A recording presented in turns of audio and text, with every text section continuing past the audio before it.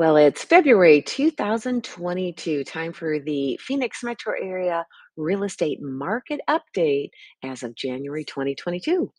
Well, home price appreciation and interest rates, well, they're always in the headlines, and we're taking a look at those. Inflation is now kicking up, so it's time to take a look at what happens to appreciation and interest rates during times of inflation. This looks at home price appreciation versus the consumer price increases over the decades back to the 1970s. The blue bars are the average inflation rate for the decade, and the green bars are the average home price appreciation for each of those decades. In the 1970s, inflation increased at 7.1% in that decade, and home values, well, they appreciated at 9.9% in the same period. In the 80s, it was a bit more balanced, 5.6% for inflation and 5.5% for home price appreciation. The 90s, the home values rose and outperformed inflation throughout that decade. Then came the 2000s that most of us remember. Home prices performed at a very different rate than any other decade. We also had a fundamentally different housing market. We had the oversupply of homes. We had lending standards that were vastly different than they are today. And homeowners did not have the equity that they currently have in their homes right now. After major adjustments in lending, we see the 2010s where home values really started to kick in. Homes started appreciating much faster than inflation, 4.9% versus 1.8%. And then 2020 and 2021, well, you know what's happened here? Massive home price appreciation. Over time, we can see that home values perform better than the inflation rate. That means that someone buying a home today can lock in today's costs and protect themselves against the rising cost of inflation. And this becomes particularly important for anyone comparing renting versus buying. Here's a look back at rental price appreciation versus core inflation going back to the 70s. The blue line is the core inflation rate, and the green line is the rental price appreciation. You can see the green line is higher than the blue line in most scenarios, meaning rental prices increased at a faster rate than inflation. There are some ticks down below that blue line. However, over time, it's still more expensive to rent because rental prices rise faster than the rate of inflation. That brings us to appreciation forecasts. Now, the Home Price Expectation Survey is a survey of 100 economists, data analysts, people who project out home price appreciation. In the fourth quarter of last year, the projection for cumulative house appreciation by 2026, so the 5 years from 2022 to 2026, well, they're divided into two groups, optimists and pessimists. You can see that orange bar on the right. The pessimists are saying that home price appreciation by 2026 will be over 23%. Of course, that's on the low side. The average of all the panelists was 43.3%. And of course, we have the optimists at over 62%. Going forward, three major market factors home price appreciation, interest rates, and inflation well, they're all expected to increase. And that adds up to an undeniable fact that it's going to get more expensive to purchase a home. Let's take a look at the rise in mortgage rates, which right now are sitting at about 3.55% on average for a 30-year fixed, as recorded by Freddie Mac. Now, it's been a volatile January leading into February, and this graphic goes back to the beginning of 2020. We're starting to get back to where we started when the pandemic came on in March of 2020. If you take a little bit larger look back to the beginning of 2018, we see the average 30-year fixed movement over time relative to that 3.55%. Higher back in 2018 and 19 started to come down and drop to historic lows during the pandemic. So, expectations for the future? Well, Freddie Mac expects 2022 purchase originations to grow from 1.9 trillion in 2021 to 2.1 trillion in 2022. Refinance activity, however, is anticipated to decrease from 2.7 trillion in 2021 down to 1.2 trillion in 2022. So why is this important? Well, there's two mortgage markets, the purchase market and the refinance market. The purchase market is forecasted to grow, and the refinance market, well, it's forecasted to constrict, which makes sense. Most people refinanced at record low rates.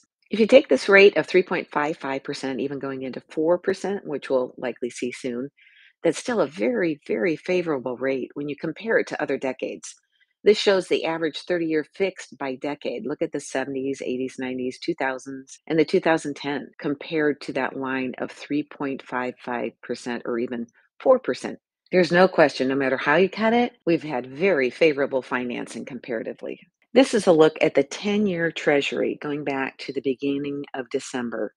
During that time, the rate of the 10-year Treasury yield had skyrocketed close to 2%. Here's why that's important. For the last 50 years, the relationship between the mortgage rate and the 10-year Treasury yield has been symbiotic. Wherever the 10-year Treasury yield goes, there goes that 30-year fixed rate. The Fed rate does not control interest rates. It can only hope to influence it. That 50-year look back shows that this is the case. So the 10-year Treasury yield metric has proven to be a good thing to keep an eye on as a predictor for mortgage rates.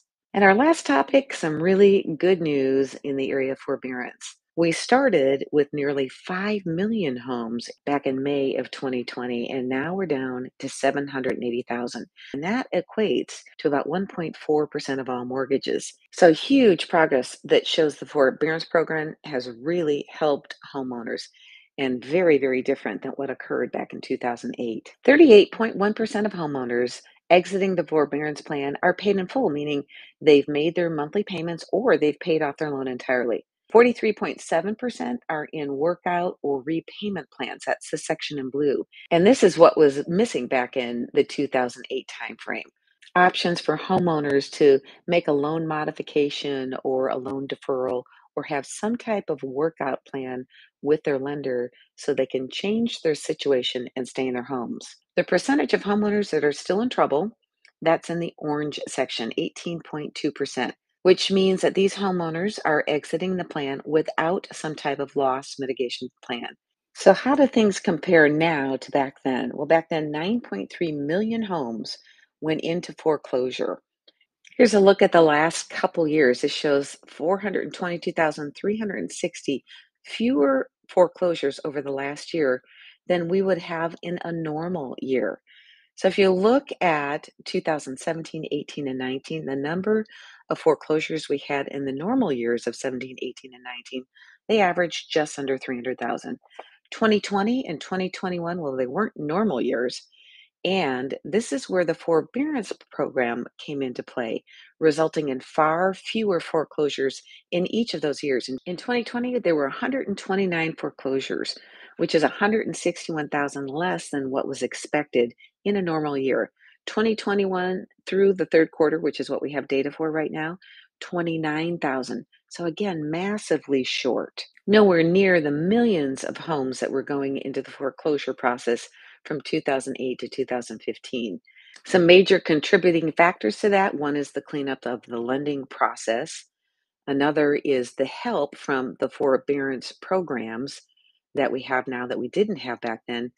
And the tremendous appreciation over the last few years has significantly increased equity, which gives homeowners lots of options when faced with financial events. And now for a look at our local market, the Phoenix metro area. We'll start with inventory. The number of active listings, really wish there were different news, but it's not. Under 300,000, 2020 to 2021 to 2022 went from 3608 to 1364 to only 596 homes available for under 300,000. In the 300 to 600,000 range, it went from 4177, 1716. Some good news here, 2466. A lot of that, however, is the increase in price. So the under 300 moved to the over 300. In the 600 to 1 million, 1554, 664, and 986. And over 1 million went from 1669 in 2020 to 905 in 2021 and down to 712 available in 2022. Well, what does that look like in the month over month view? Well, under 300 from January to February, it went from 660 down to 596.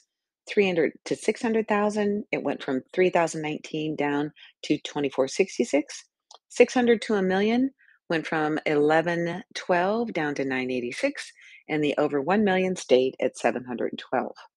For prices, we'll take a look at the list price per square foot, and this is year over year. So under 300,000, You can see the progression 144, 165, $178 a square foot in 2022.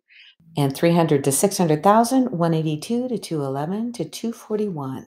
600 to a million, 239 up to 265, and then up to 285 ending in 2022.